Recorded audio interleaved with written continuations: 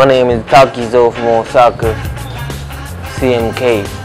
And also work at New York, Lower East Side, Bam Bam Tattoo. And Chopstick Tattoo from Osaka. Cook, CMK crew. My work is for graphic design.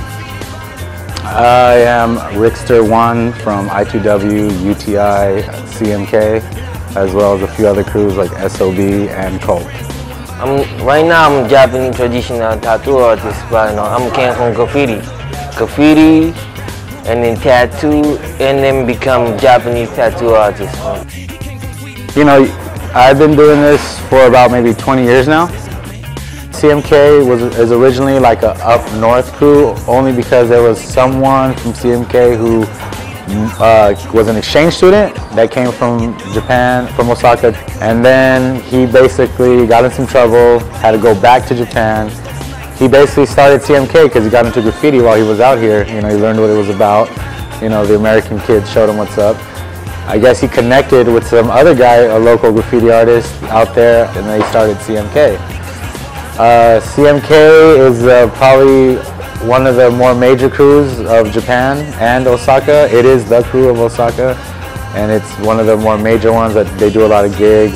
People know who they are throughout, you know, magazines and stuff like that. That's the dragon like that. I wasn't gonna do this. I just came over here to finish my customable tattoo. That's the rig, and then he just called me up and asked me about finish this wall because it's fucking huge. So I just stepped my dragon on the wall.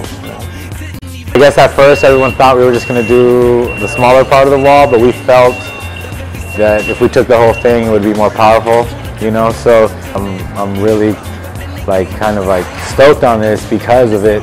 It's something that I've never done, never something of this size, and for you guys to let us have the artistic freedom the way you guys did was totally I'm totally grateful. I'm pretty sure they're grateful too, because for a wall this big, you usually don't get artistic freedom.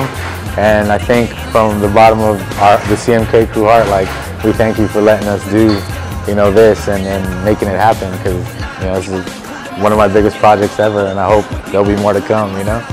So thank you. ありがとうございます。